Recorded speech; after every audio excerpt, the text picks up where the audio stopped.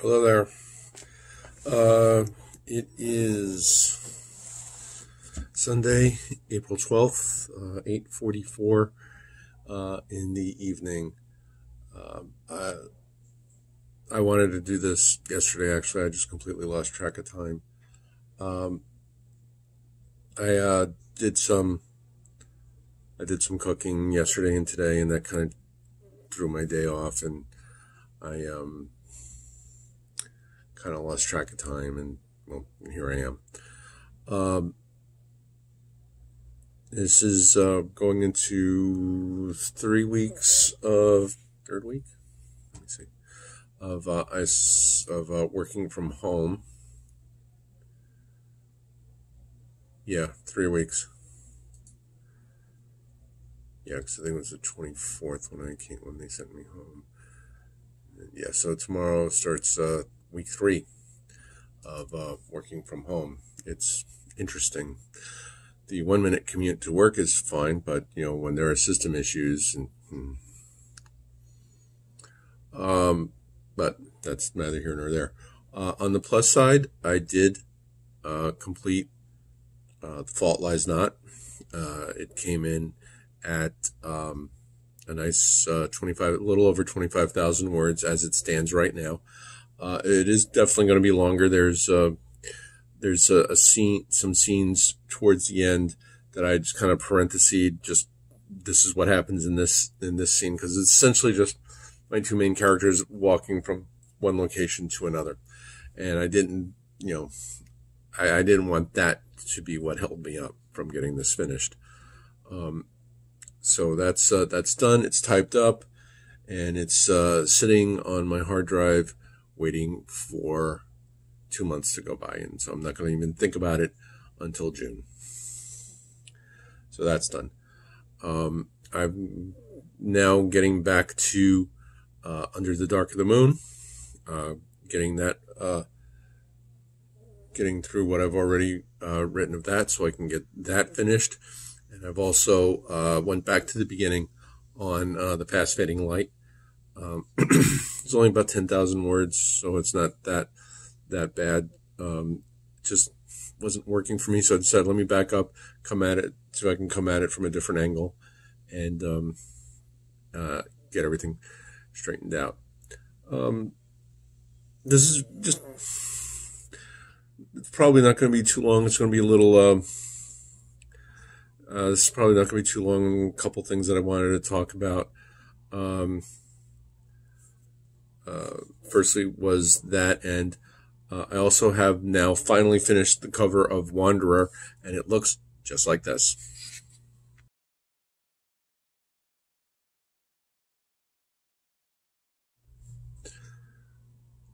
So I think that turned out. Pretty well. I like the way the black printing stands out against the background. So hopefully, maybe next weekend, I'll be getting that formatted and getting that onto Smashwords and Amazon. But I'll have to see how I feel next weekend. It's ready to go. I just have to work up the ambition to do it. So the formatting is tiresome sometimes.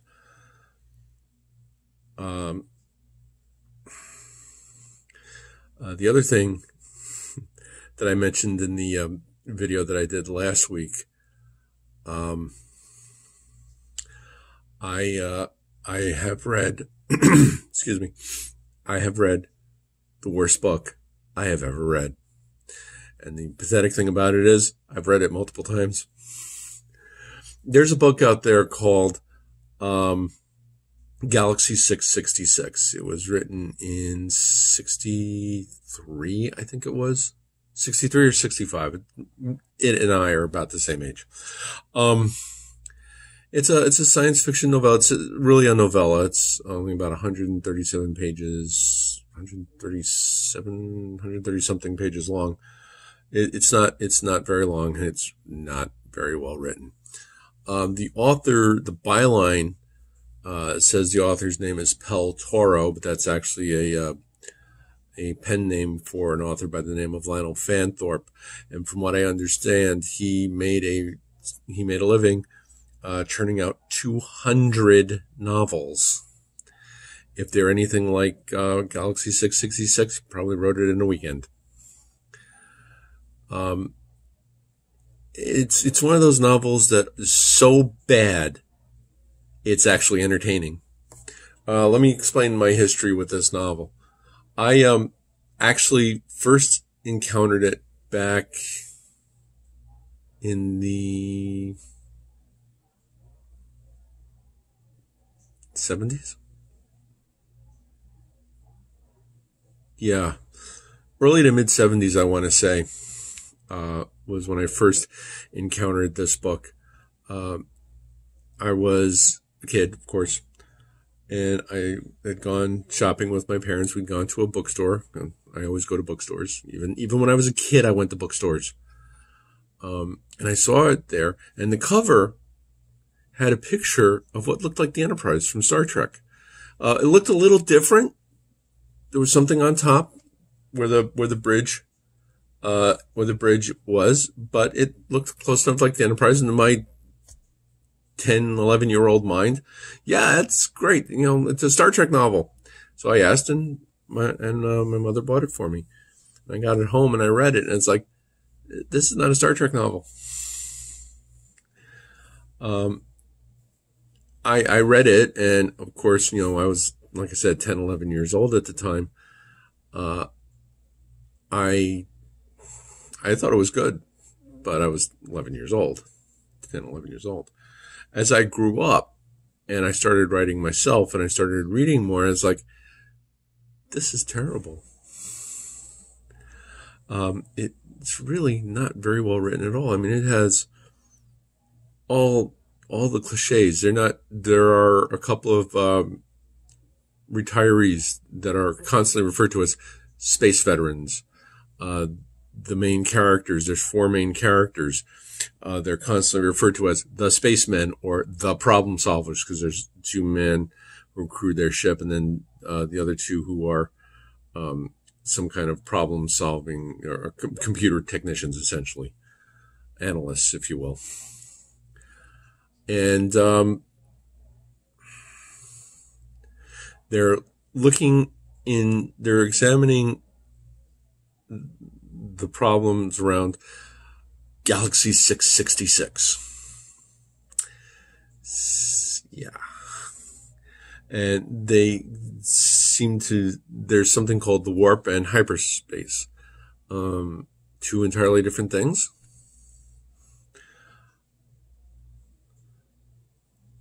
And the author has an annoying habit of constantly repeating things. There are multiple points during the story where a character will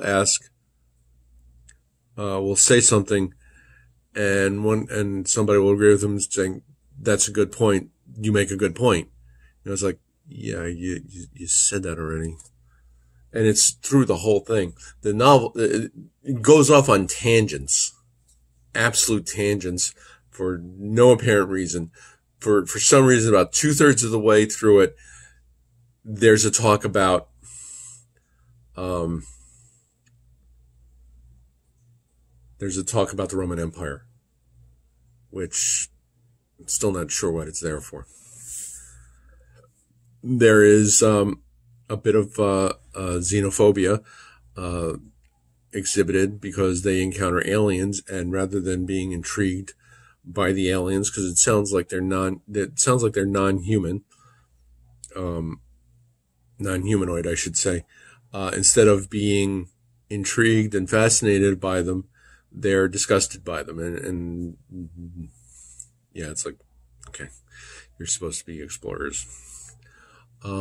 It's essentially, as someone on Goodreads called it, it's the science fiction, it's the literary version of Plan 9 from Outer Space. I call it a guilty pleasure because it's one of those books. It is so bad. It is so bad that, like I said, it's entertaining. It's entertaining in its badness because it takes itself seriously. It takes itself so seriously that,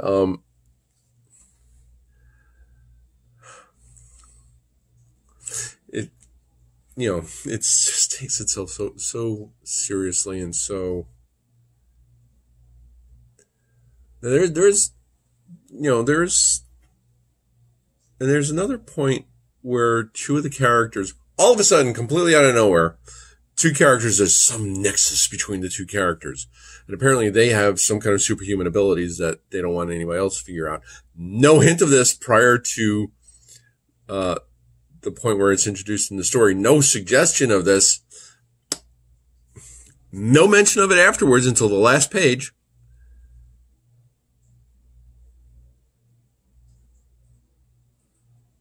It's bad. It's really bad. I'd include a cover, but there's multiple covers to it. Just if you're interested, just go to Kindle and type in Galaxy 666. You'll find it. I gave it 2 stars because, like I said, to me, it's a guilty pleasure. It's a guilty read. It's one of those things that I've read, but under other circumstances, I might not mention it to anybody. But yeah.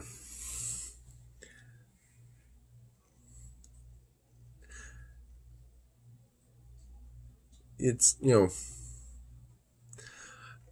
from a writing point of view, it's hack work, to be honest.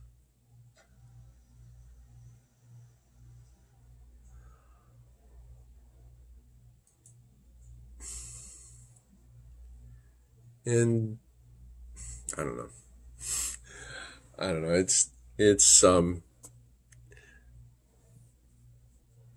It's one of those things where you look at it and say, somebody got paid for it, and in the back of your mind, you goes, yeah, you'd have taken that money too. It's like, yeah, I would have. Except I would have written a better novel. Anyway, that's one of the things, that's what I wanted to mention. Oh, one interesting part is, there's, a mental chess game. 2 characters decide to play chess without a chessboard. They're trapped in some wreckage of their ship, which crashes on something called the Apocryphal Planet. But they always refer to it as the Apocryphal Planet. Yeah. Okay. It's, like I said, if you've seen Plan 9 from Outer Space, it's about that level. The difference is, well, really, there is no difference.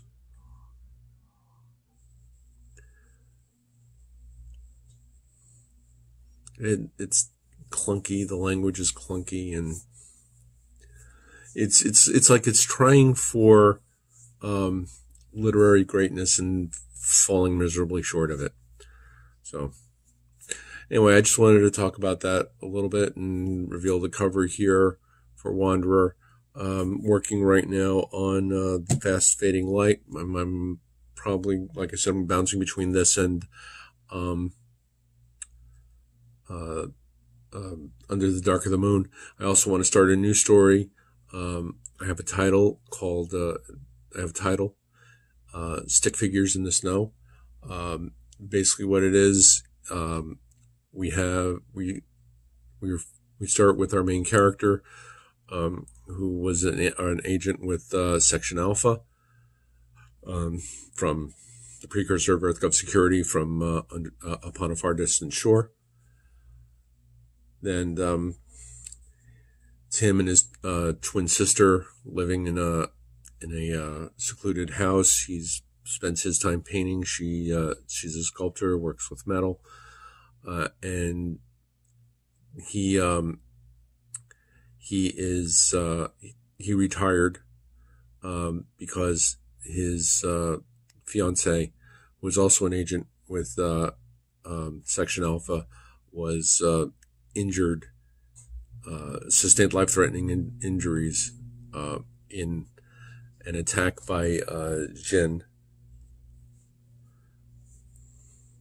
And he has her life support tube there in the house, and he uses a VR rig to talk to her. What we find out at the end is that it's the exact opposite. Not all the Jinn were attacking. It was a small faction and they were defeated.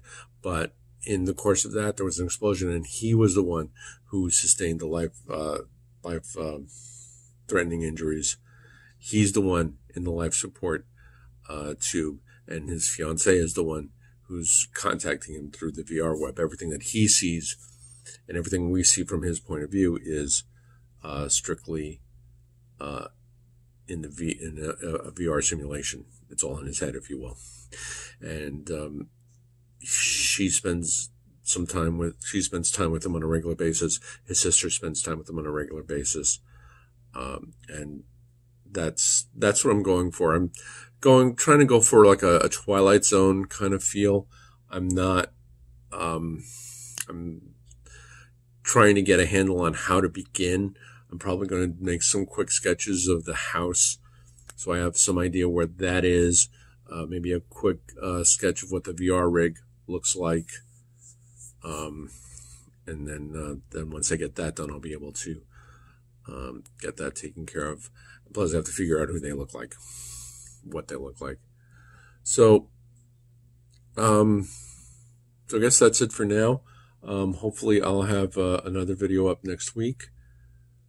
Like I said, I'm going to try and get Wanderer submitted next weekend. But we'll see how it goes. We'll see how I feel over the course of the week. That's it. So thanks for watching. And remember, links down below for all the books. If you buy one, if you get one, please go back and leave a review when it's finished, good, bad, or indifferent. It all helps. And remember, we are each of us the heroes of our own stories and the villains of someone else's. See you next week, guys.